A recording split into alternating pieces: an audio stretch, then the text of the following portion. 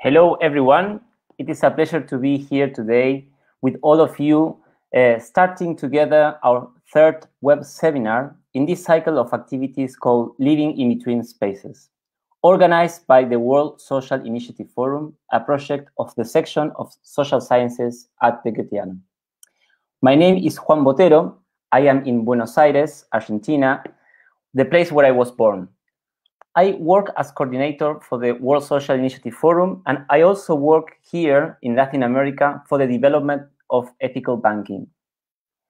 In these cycles of web seminars, we aim to address the most urgent challenges and relevant themes we have as a global society.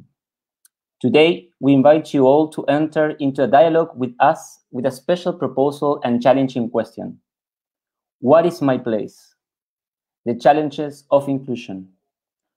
For this, we are not alone. We have two great guests to reflect on this theme. James Sleigh, CEO of Camphill Village in South Africa, and Bart Vanmechelen, member of the leadership team of the Anthroposophic Council for Inclusive Social Development. As always, John Sleigh, project leader of the World Social Initiative Forum, is here with us as well in order to welcome us all and stream us into the theme of today.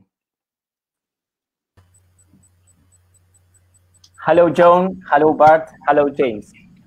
Hello. Hello, everyone. How are you? Fine. Too. Okay. As you might know already, the duration of this web seminar is 1 hour. And after John Sleigh's first words, James Sleigh will start with his contribution and then Bart's. In the meantime, we invite you all to be active in the chat with comments and questions. Our intention is to collect some of those questions from the Facebook chat and bring them here to the studio as a closure for this session. Also, part of our World Social Initiative Forum team, Nicole and Mila, are also present there in the chat, and they are ready to answer and keep this dialogue alive. Thank you both for being there. So now, Joan, before we start with Joan, I'd like to give you a short introduction of these two guests. That they are. This is not the first time that we work together.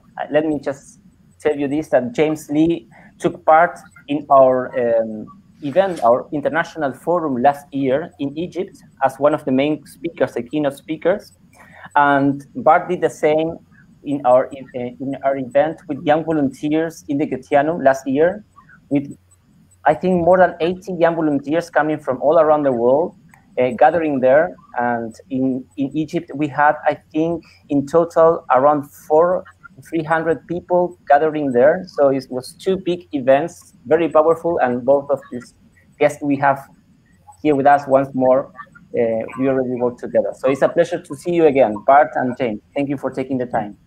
Thank you. So James Sleigh is the CEO of Camphill Village West Coast, a social enterprise and organization in Cape Town, South Africa, that develops the potential of people with intellectual disabilities.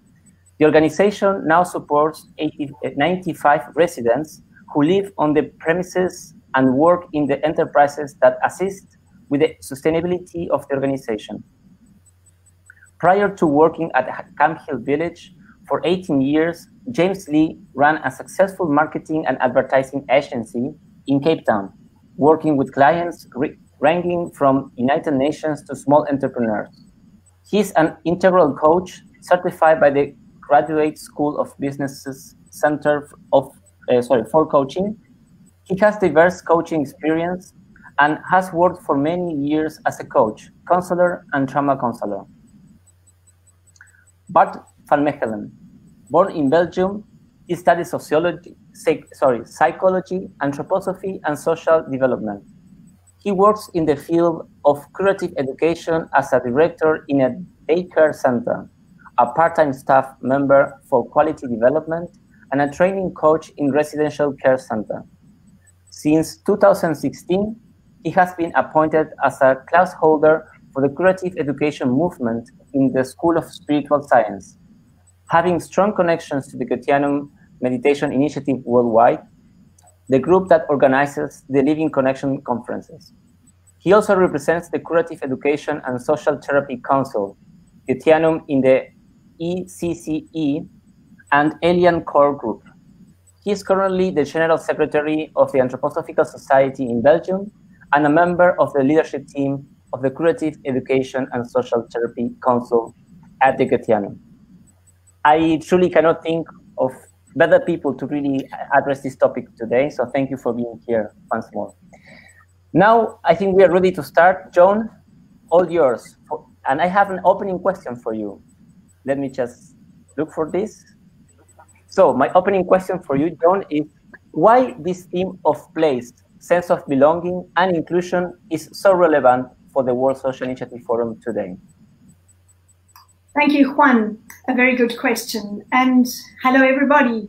I can't see you, but you can see me, and I hope that there are many of you out there who are going to go into an inner dialogue with us. The World Social Initiative Forum, and why is this question of place and inclusivity important for the World Social Initiative Forum? I would say, Juan, that this is our key work. Our key intention is to create spaces, design and create, and in a way hold spaces of meeting, spaces of encounter, spaces of receiving something which is unknown to us as such, which is new. And I would like to bring a little picture, and that is this image of hospitality. I think when we create forums, we see ourselves as a host, and if we create a place, a space which is prepared, which is hosted, which is open to inviting guests into that space. That's what hospitality is about, for me at least. And if I'm inviting guests into my space, I like to prepare that space. And I like to create a nice ambiance. And I like to put my energy into that space as far as I can. And this is what the World Social Initiative Forum does in the forums. We create a space. But we don't do that alone, because unless we're in our own homes, but we usually in our forums are invited to go to different places in the world. And there we have to co-create these spaces with the local situation, the local question, the local needs. And this is a community, a communal creating of spaces. And so together we host a space where we invite guests in. And what is it when we invite a guest into our space? A guest comes with his own personality, his own being, his own experience, his own identity and interest. And he brings himself into a place of hospitality, the hosting space. And so the host can prepare the space, but he needs to be open to something new, needs to be open to what he doesn't know about the other person. And for me, this is an important aspect of inclusion, because inclusion doesn't mean, at least for me and for the World Social Initiative Forum, that we include everybody that we know or we understand or we're interested in. But the whole point of the World Social Initiative Forum is to create spaces of meeting diversity, of meeting people and ways of life and thoughts, ways of thinking, ways of being, which are not our own, which we don't understand perhaps. And to me, that is a sense of this inclusion. And if the guest that I invite into my space brings himself, it nurtures and fills and shares my hosting space, as do I. So I create the space and share then and try to include what is other and unknown to me in that space. And I can only be, this is an important aspect for the World Social Initiative Forum, we can only exist if we receive guests. In other words, if anybody's interested in visiting our space. So if you weren't here today listening and joining in with this dialogue, inner dialogue, we can't be hosts. The host can only give its space and prepare that meeting space which enhances all people. That's the idea, through the encounter both are enhanced, the guest and the host. But the host can only be a hostess or a host if there is a guest. So the guest entering into that space of hospitality allows it to be a space of hospitality. And the host welcoming the guest, the unknown, what might be new into that space, which is its own prepared space, allows it to enhance and to grow its own capacity. So the guest is relieved of its isolation outside of the hosting space, and the host is given its task. And therefore, the place that we create is the place of belonging for both. It allows both the host and the guest to become what they truly intend through each other. I hope that makes sense. And so with this, I would like to open this theme and ask James first, my brother, to tell us about his experience of inclusivity in the Camphill community that we both grew up in and which he now manages. James, over to you. Thank you. Am I unmuted? Good afternoon, everyone, or good morning or good evening, wherever you are. I'd like to take you on a journey down to the southern tip of Africa and slightly up the west coast, where we have an organization called Camphill Village near Cape Town. It's an organization for people with intellectual disabilities, and our aim is to empower these people into living a normal life. We have 95 residents who live and work on a large farm setting, and we have enterprises where each of them can work as meaningful a work as possible. We have an operational farm, a dairy where we produce milk and yogurt and cheese. We have a bakery and we produce herbal cosmetics. Our products are delivered to Cape Town daily on a cool delivery truck, and we supply shops and supermarkets in the greater Cape Town area. We've become known throughout Cape Town as producers of one of the best yogurts available. Juan, could you just put up a picture? Juan? Okay. I think, there we go, that's our delivery truck on its way to Cape Town. I think one of the greatest challenges in the work that we do is to understand this word inclusivity. What does inclusivity mean, and what are the challenges of inclusion? Many countries in Europe strive for an inclusive model for people with disabilities, and in South Africa, our government also strives to create this inclusive model. We have quite a lot of pressure on us from the government to run what's called an inclusive model. What that really means is that people who are marginalized can be brought into our community. We can give them the adequate skills. They can go back out into society and live a life where they can contribute. And in theory, that's a good idea. But in a country like South Africa, it's often very difficult. We have a country with a very high unemployment rates, high crime, and in all the past experiences that we've had, the people who go back into the larger society, they end up in various levels of abuse and often very alienated. And so that does bring up the question, what does a society need to look like to be able to be inclusive? And that's a question that we've spoken to the government about and our Department of Social Development. And what we've tried to do instead is to create an environment that is safe but inclusive. And this is a challenge in a way, and and this is something that we're grappling with constantly in terms of what does this society really look like.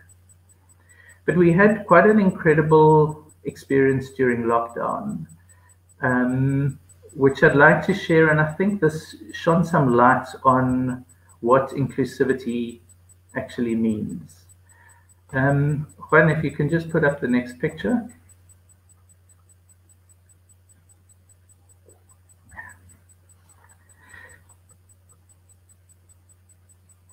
This is one of our vegetable gardens. During COVID now, so from March, South Africa went into probably one of the strictest lockdown periods, or one of the strictest lockdown conditions in the world. We had a very intensive lockdown, conditions, and our residents at Camphill were locked in, but the majority of the staff were not able to be there. So we had the situation where we had 95 residents locked in, locked at home, or locked in at Camphill, and most of the staff were not there. There were enterprises to be run, and there were levels of care that needed to be. Sorry, I'm struggling a little bit, but I'll get my mojo back. So our enterprises needed to continue, and carers were not there, and we had a couple of days to prepare what we were going to do, and we spoke to the residents, and we said, what should we do in this situation? Should we try and get more staff? And almost every resident said, we will be fine. We will rise to the occasion. And the most incredible thing happened in that period, and that was that people with disabilities really rose to the occasion. And we had situations where people couldn't walk, and they sat on stools, and they cooked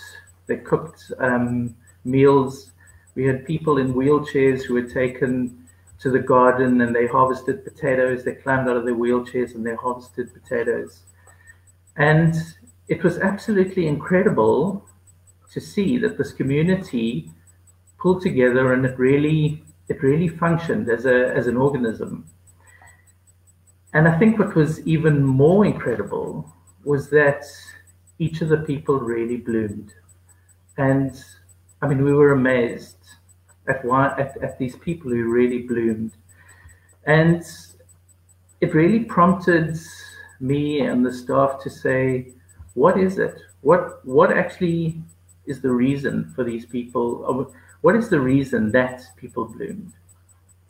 They were pushed out of their comfort zone, yes. They were an integral part of the group, yes.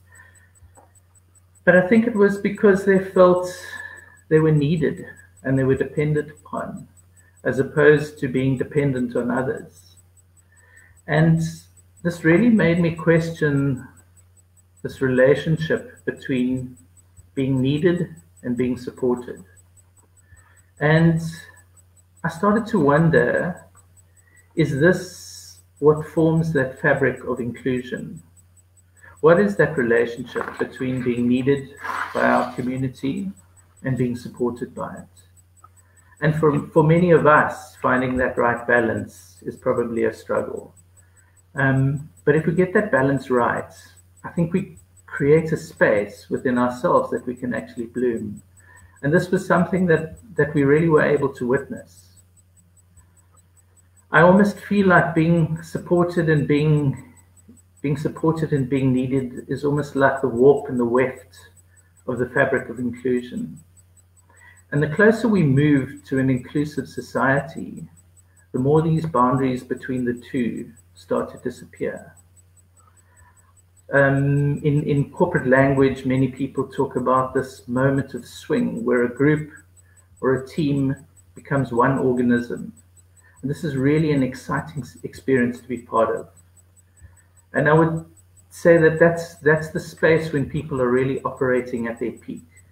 It's almost a true experience of inclusion. And this relationship between being needed and being supported, it also occurs between a smallish community or a community and a larger community.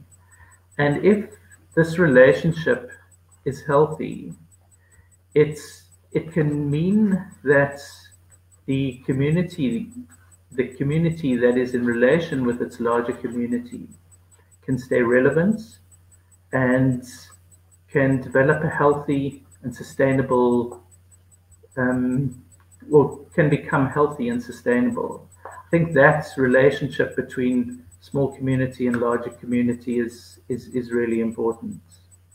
And if we take an even larger, or if we take an even greater step out, we can realize that our community is part of an ecosystem. And if we strive to get that balance right, that we work inclusively with the soil, the weather, the seasons, we can find far greater harmony. Our village is on the west coast of South Africa, and we farm in very sandy soil, and we have these really harsh, dry summers. And one of the plants that really survives well in these conditions are cactuses.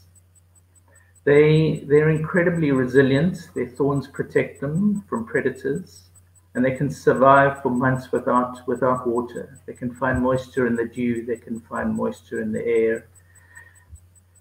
And I often say that if we left our community and we came back 5 years later, probably the only things that would have survived would have been the cactuses. But if you create the right conditions for them, the right soil that's sandy and not too rich, the right amount of water, they can bloom with the most beautiful, incredible flowers. And in fact, it's really hard to believe that these flowers come out of these dry, spiky plants. Our occupational therapist at Camphill, she wrote a story at the end of this lockdown period, where she compared some of our residents to cactuses, and really try to say what are these conditions that you can create to make somebody bloom. And in using that analogy, we looked at what is this environment that we can try and create. And for a cactus to bloom, it needs to be an environment that's close to its natural environment, but it needs to be given slightly more attention than would occur in the wild. It's very unpredictable when they're going to flower, and these flowers only last for one day. Through curiosity, we can start to observe when they start budding, and in that time one can give extra water or nutrition. And similarly, I think if we have a constant attitude of curiosity and interest in the other, that's when we can give the other the space to step into growing and blooming. The minute we step into the role of thinking we know what the other wants or being an expert, this curiosity disappears. And the person we're working with will retract into their personality or their disability. In my talk in Cairo at the Social Initiative Forum, I spoke about the space between the carer and the person that's being cared for, and that relationship, and what happens in that space. And it can either be an incredibly potentially powerful space, or it can be a very disabling space. There can be a creation of codependence and disabling. And when the roles between the carer and the cared for diminish or even disappear, and the potential of each person is what is in focus, that is when this magic starts to happen. In the care industry, we are constantly under pressure from authorities for us to be experts in the field. And we are given many guidelines in terms of how to care for others, in terms of how to analyze others, better and more effective ways. People are grouped into categories, and the uniqueness and the individuality can often be overlooked.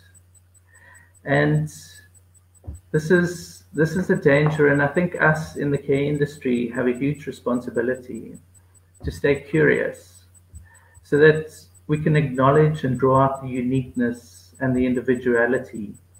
We can create a rich and inclusive, beautiful tapestry within each other and within our communities. And hopefully these can extend into the broader communities and have tendrils that reach out into the world. Thank you. Thank you so much, James. Let me just show a picture that you actually sent to me of the flower cactus.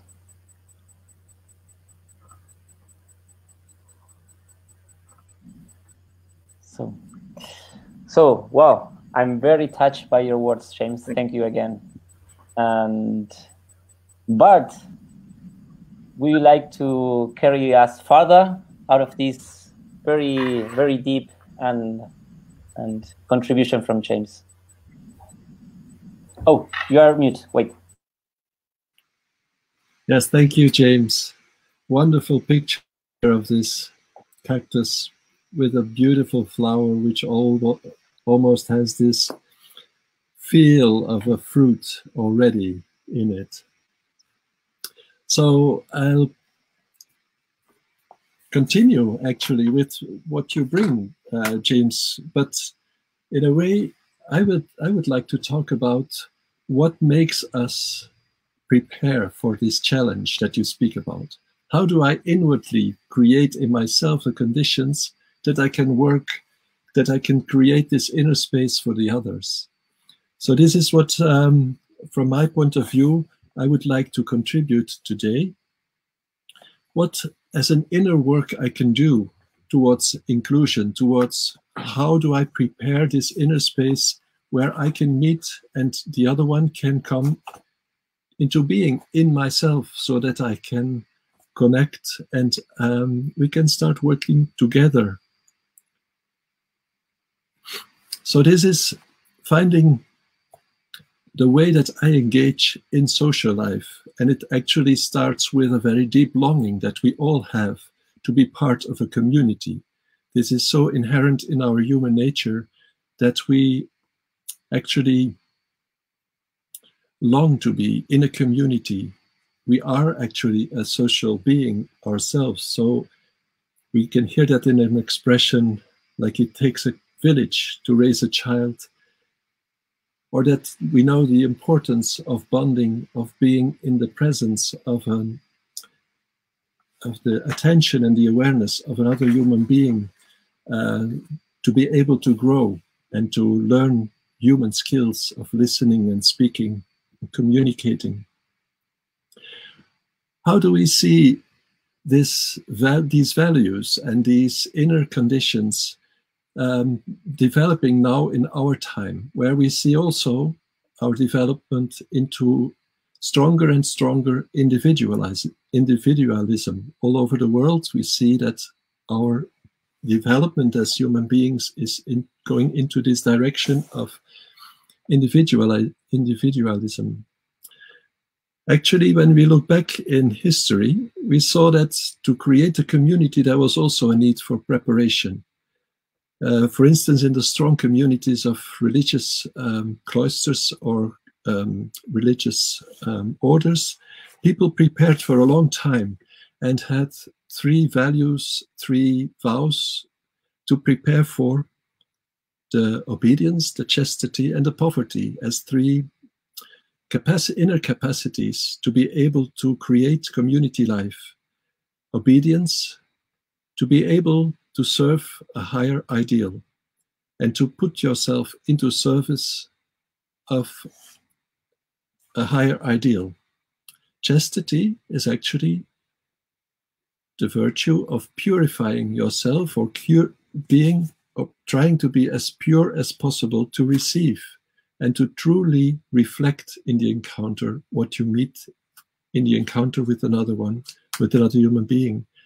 And the virtue of poverty, that actually you don't take the fruits of your work for yourself, but you make it available for the community, and yourself try not to be too attached to them, but to give. These three virtues are actually still relevant in bringing ourselves into social life in a way that we can bring them in a true individual way in modern day society, in modern day encounters. And the first step that we take then is to go into the encounter with true interest. True interest to meet the needs of the other people. This is one first orientation that I can, as an individual, engage myself into the social life. How do I perceive the needs of the people around me and actually live with them or connect with them in such a way that I can perceive these as needs of myself, that I identify with these needs, creates a sphere of brotherhood in working together. On another level, I can open up myself to engage the other human being in his uniqueness, in his individuality, as a true spiritual being. And with spiritual, we mean that this human being is constantly in developing. He is actually, in his development, manifesting more and more how we as a human being can be the representative of humanity and be the representative of the whole creation. We have this capacity of connecting ourselves and then represent the wisdom, the spiritual connectedness of the whole cosmos in ourselves. And on this level, we feel that we are brothers and sisters, you could say, in a spiritual light. And there's a third realm, and that's the realm of our clear thinking that we have as humanity been developing over the years, and to bring this clarity of thought in all the aspects of science, so that we can actually spiritualize science in all areas of life. So these qualities can be developed inwardly and can be strengthened inwardly, but can also be celebrated in our community. And that is, for instance, in curative education and social therapy, what we love to do. We love to celebrate, have festivals. And in having festivals, it's not just having fun. It is also making tangible the virtues, the qualities, the ideals, the inspiration that we live by, and that strengthen our inner work and our daily work. For instance, now we are going towards Christmas, and we celebrate with the children the festival of Michaelmas, then the festival of Saint Martin, and then the festival of Saint Nicholas here in Belgium, and Holland is a very important festival. And for instance, the festival of Saint Nicholas is not only about celebrating an old saint that has brought a certain quality into human culture, but we celebrate actually how we see these values be reflected in our own attitude as educators, as people who care for children, for instance. The way that Saint Nicholas looks to the child, he brings a present which is actually, in a deeper sense, something that this child can use or can play with to prepare for the future. So Saint Nicholas looks at what is the future capacity of this child. And this attitude is actually something that we as educators meet and want to bring into our work very strongly. So we celebrate, you could say, a pedagogical gesture in the festival of St. Nicholas.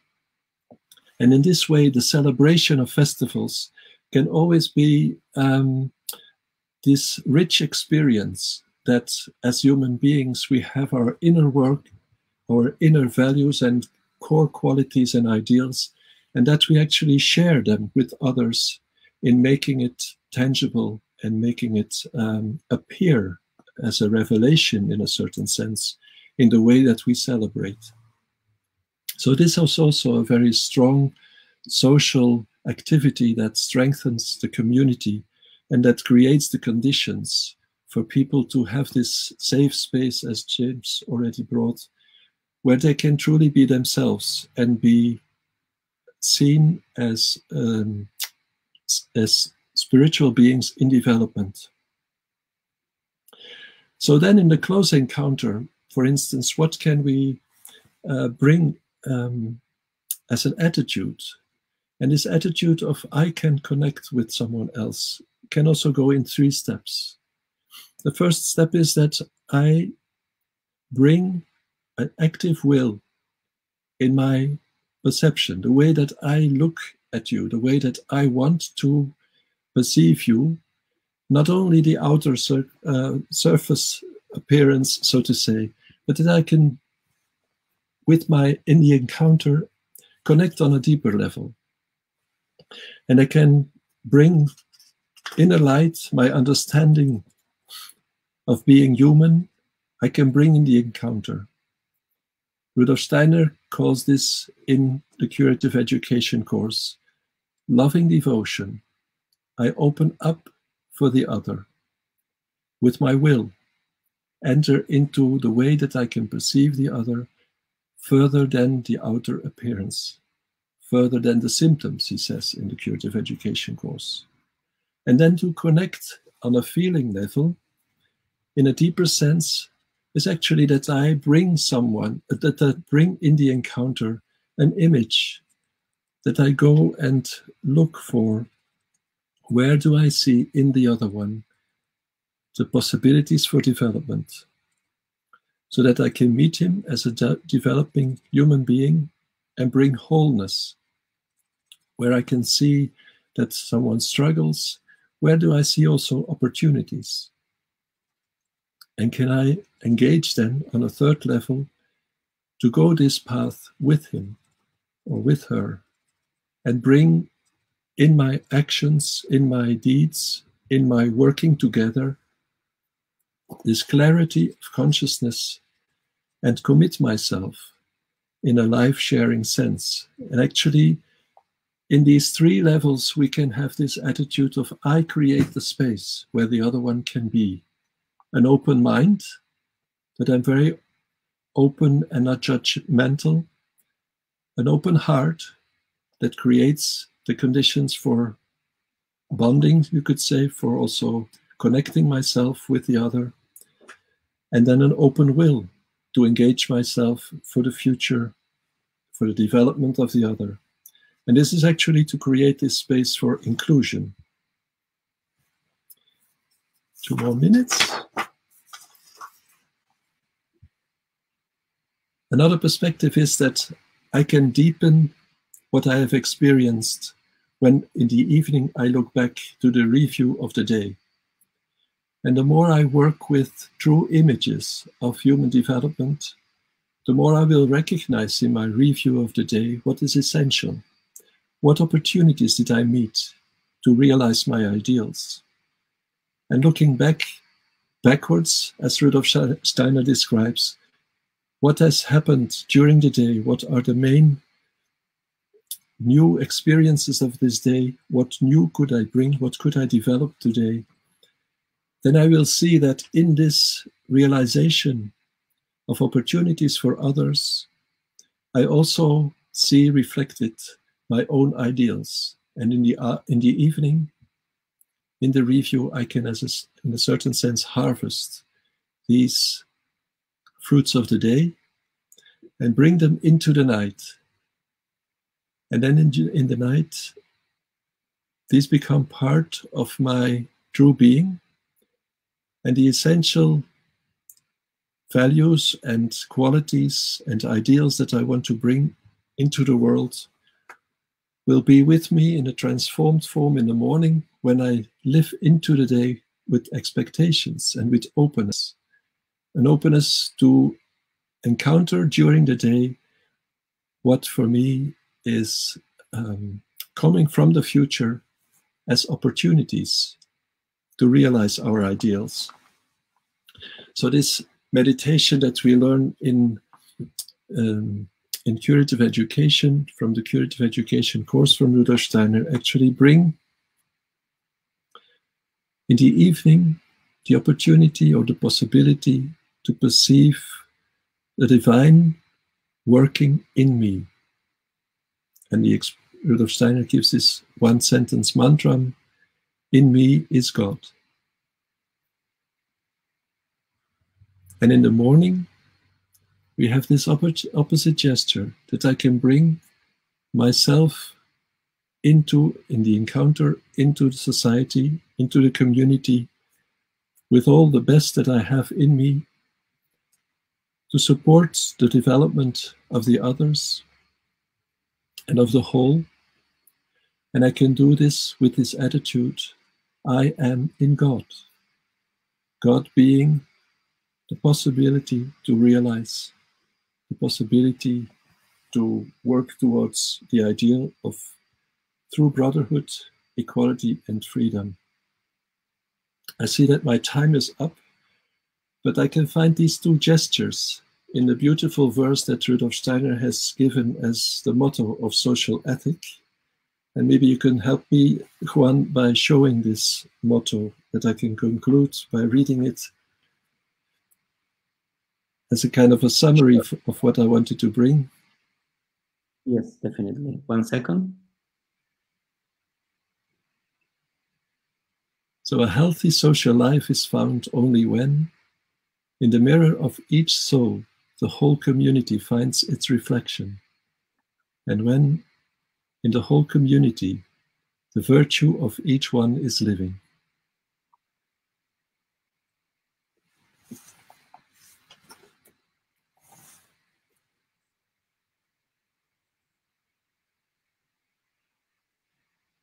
Welcome. Thank you, Bart.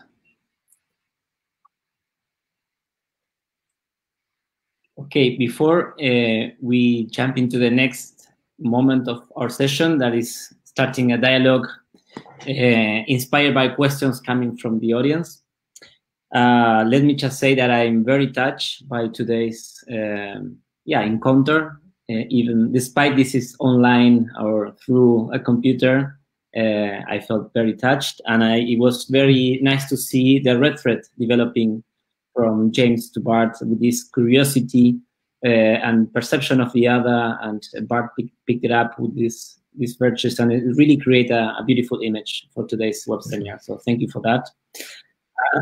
Before we jump into the questions, I was trying to bring this into our current context. I think we mentioned this briefly at the beginning, but taking inclusion as we are putting it now, in this sense of attitude, as I understood it, and also about the place, because this is the inner attitude of inclusive attitude, or the interest of the other attitude, plus situated location, small community, bigger community, larger society, global society plus community. And we are going now in these very challenging times of quarantines that are on since several months now. And how is this, maybe for you, just a few words, how is this challenge or this attitude? Also, I know that both of you are leaders of big organizations. In your daily life, how is this was an extra challenge, or if you can share just a few, how is this moment for you in the place you are situated with all the responsibilities you're having as leaders? How is this moment of encounter with the other and yeah, the daily work as well, if you just want to share. Also, John, please feel invited to jump in.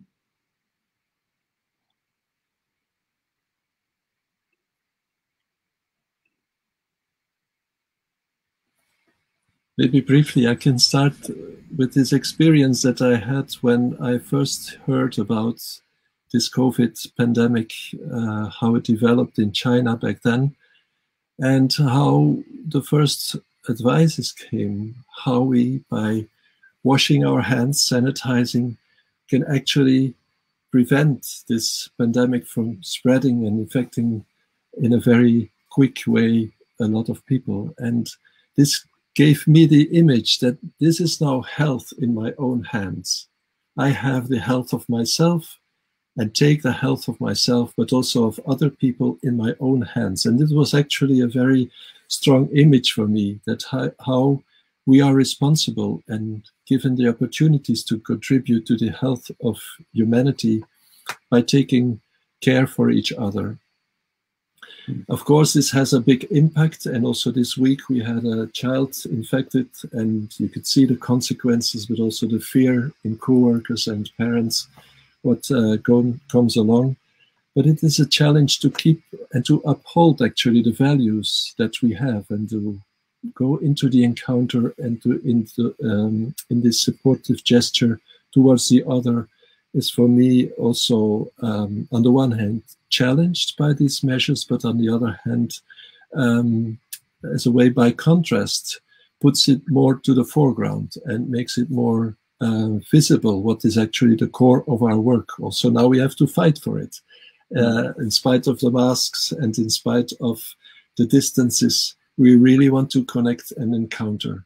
And this is like in an image, you could say that when the half of the face is covered, eye contact becomes more important.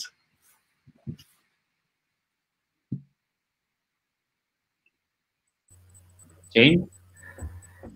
It's been quite a beautiful experience to see this through the eyes of some of our residents. So it's quite difficult to describe these invisible germs that are floating around to people with various levels of intellectual disability. And our occupational therapist and our social worker have done lots of pictures and diagrams, and it's been quite interesting to think, okay, there are these invisible beings that are floating around that are contaminating people, and how do we deal with this? And Bart, I really like your thing of saying this is in our hands. And what it's done is it's really brought this whole awareness of germs into our organization in a very creative way. And in 6 months, which spanned the whole of winter, and we have some very old and frail people, not one person even had a snivelly nose. There was not one infection, and we normally have flus and colds and all sorts of things. Not one. And it really was quite illuminating in a way. And then what I described in my talk was the other side of it, where everybody felt we're in this together, and it pulled people together. So, but at the same time, it alienated all their families, so they couldn't see their families. So there was this real combination of alienation and community. It was quite incredible to see. And I just have to, there's one funny quip that somebody made, because I live in Cape Town and I drive in, and she said, "Do you also have COVID happening in Cape Town?" And I'm thinking it was only in their immediate environment where this COVID was happening. So also very difficult to imagine it throughout the whole world.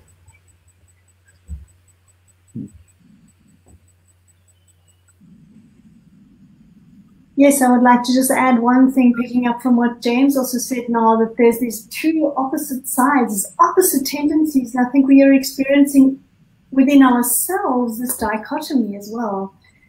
How much is it my responsibility towards myself to take my own health and care in my hands, but also to stand for my rights, to decide when I want to self-isolate or wear a mask? Where do I take self-responsibility? And where do I carry societal responsibility? And suddenly we find ourselves in a much bigger dichotomy, in a much bigger awareness.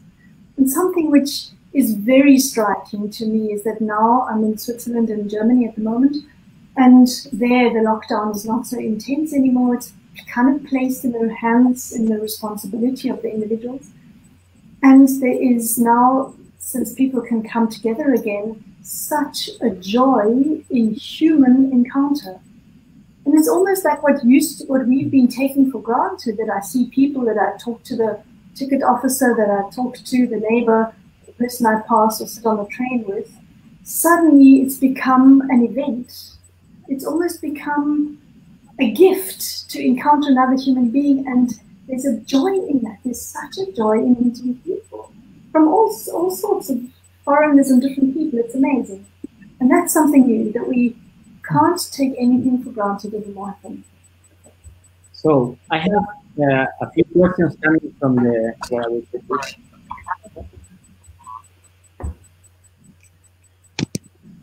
I think now it's better.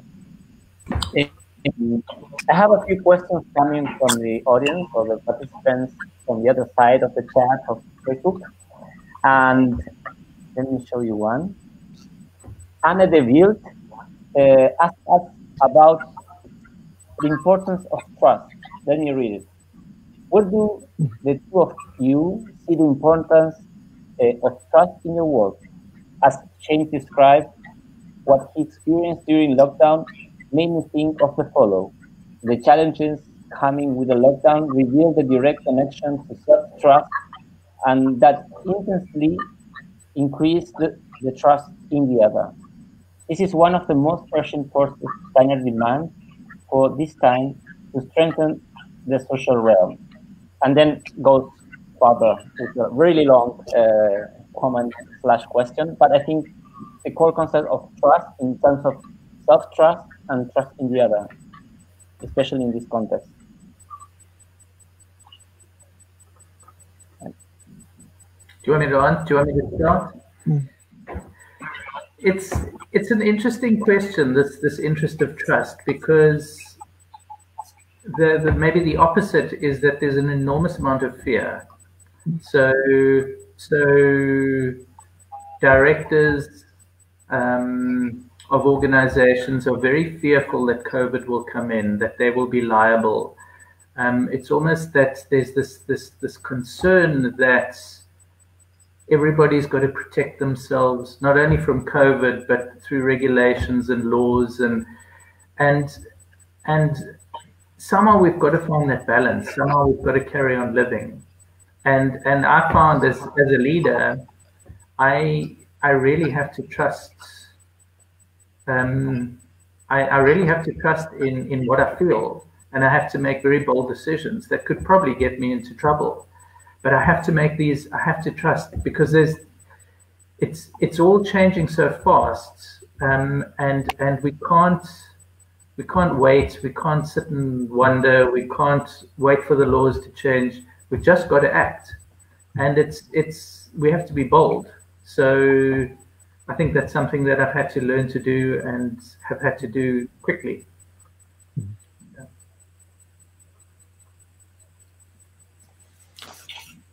Yes, I also want to take my image of, we have it in our hands a bit further, that we cannot wait for the measures that the government takes are not enough, are not sufficient. We have to adapt to the real situation that we are in. So this also was a challenge for me in our little community in the daycare center, for instance, to implement what was there as measures from the government, but at the same time keep on thinking with clarity, what are we really going into, and what are the consequences of this, and how does it support or hinder our work, hinders our work. So this trust that with engaging your clarity of thought, but also then, like James said, to act boldly and out of trust, this actually can bring down this fear and open the space for fruitful work. So the trust is a very essential quality and essential feeling that we bring into society, and that actually is brought about by this engagement and our capacities that we have to clarify what we experience through thinking, and to bringing our will, to engaging our will forces in stepping courageously towards the future. Thank you, Bart. Okay, so we are coming closer to the end, and I don't know if you want to stretch, we go with another question, or otherwise we close it now. You tell me, how is the feeling? Do you want to go a bit further, or otherwise we can close now on time? If it's okay for you, we can stretch 5 more minutes and then I bring another question. Yeah, I'm fine with it. Yeah, great. So let me see here. We have a late question just arriving. David, wait, I will show it. David Fairclough says hello first, and then he wonders if you can say something about if you can say more of how you see the School of Spiritual Science and its sections, and how can they support this possibility in the current situation for finding community in shared vocational work, and through that the potential for mutual soul spiritual development. Maybe John, you want to pick this up? Hello, David. That's a big question from you. Yes, we defined our soul spiritual development, we need the other. As Bart said, the human being is integrally a community, a being for community, a being that needs community.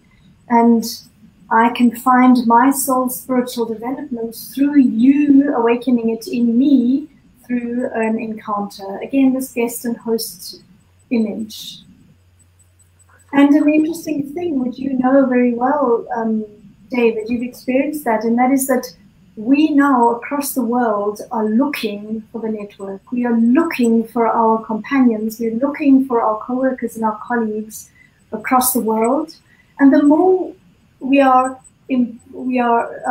to be having these restrictions imposed upon ourselves that we can't move and travel and fly without going into quarantine, the more important it seems to be to have these kind of encounters via Zoom, via online conversations, and where we can actually meet and engage in collaboration with each other worldwide. And it was interesting what Juan said after listening to James and Bart's short talks.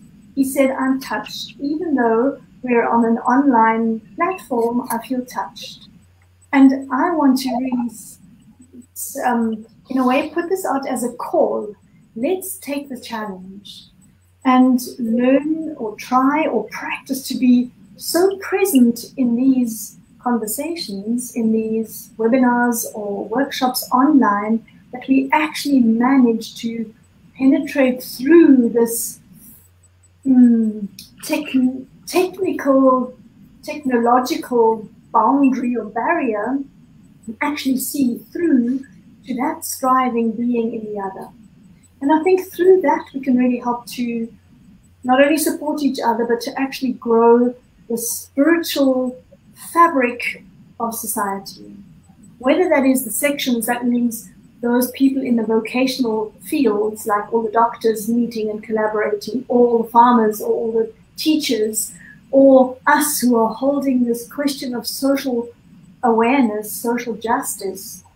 It doesn't matter where. I think if we see each other and every human being as a spiritual being in becoming, in transformation, and we take this platform, because we can't meet in person as easily as we used to, that we take this platform and really stretch our capacities, then I believe that we can find a new way of meeting human being to human being in our true humanity. And that for me is this area of inclusion, where we truly meet and where there's a level of, yeah, equality is maybe is even an earthly word, where equality doesn't matter anymore, diversity doesn't count anymore, because on the soul spiritual level, there are no differences. We are all at home. That's inclusivity, I think.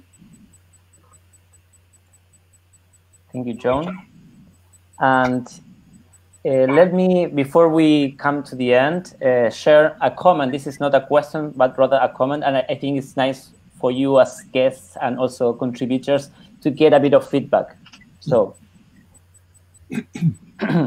Agatha Cassie says, inclusion in the sense of attitude. This is a big challenge for those not living in an anthroposophical community, especially at the moment. I will have to think about the many important things all of you told us. Right now, I do not have the question. Too many things, masks, distancing, etc. And we all live the situation with different feelings. Very grateful. Thank you for offering this forum.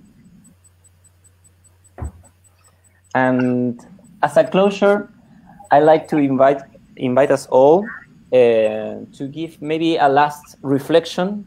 It could be in the form of a question, it could be a statement, it could be whatever you feel. Something short, but a message, thinking on all of those people that are there on the other side, all around the world, watching this. And also in the coming days, this video will be also watched. So a message thinking in all those people on the other side. And if you want, I can start. And for me, what I take in a very deep manner out of this seminar today is this conviction about the presencing that I must have in the moment, and this trust in order to be attentive of my senses, in order to perceive really the other and not put immediately conceptions that I already had from the past, but really be attentive.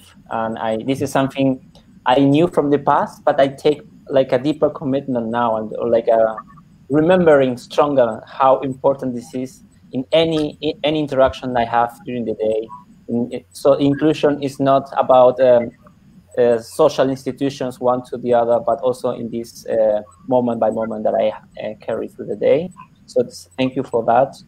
And then as a question I will take from this web seminar, I think especially what Bart was bringing at the end about the clarity of thought, and how is this in this moment where we this trust in oneself, and in the moment and in the context that we need to take bold decisions, also as James said, and whereas you turn on the TV or the social media and there are so many ringing bells and it's so confusing, it's so easy to get lost if you look this information in the outside. So it's like an invitation to really work within again, I find. And so this is not so much a message for the others, but sharing what are the two core things that I'm taking with after this session.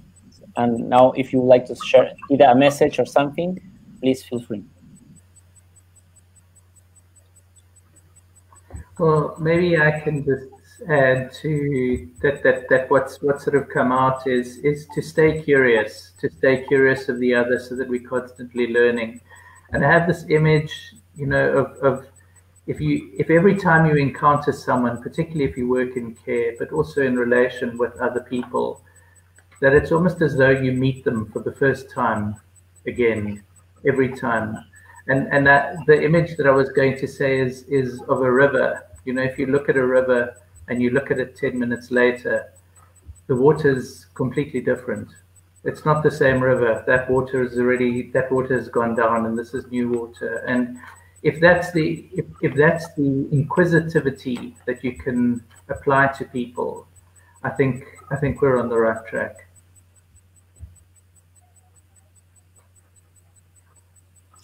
I feel very grateful for you organizers to create this space online, and I feel, like Joan said, the reality is touching. That I feel invited to really be here, to fully commit myself to fully engage in this encounter, and at the same time create a space, listening space for the other. And I hear also, and I read also in the chat, in the comments and questions, that people really could connect with us, and it fills me with gratitude. So thank you all very much. And I will have the final word.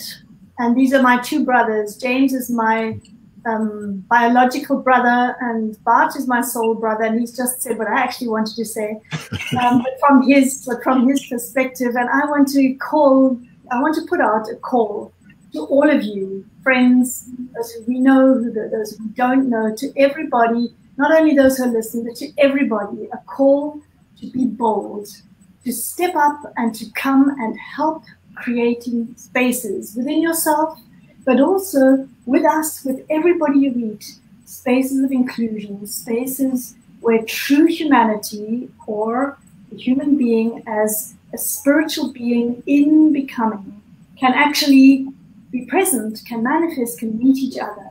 We need to do it now. We must be bold. So, an open invitation, a call for action.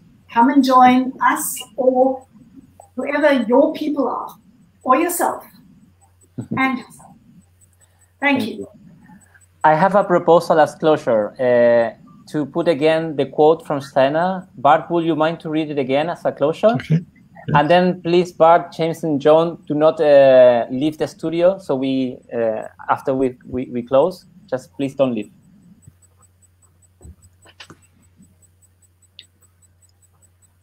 A healthy social life is found only when, in the mirror of each soul, the whole community finds its reflection. And when, in the whole community, the virtue of each one is living.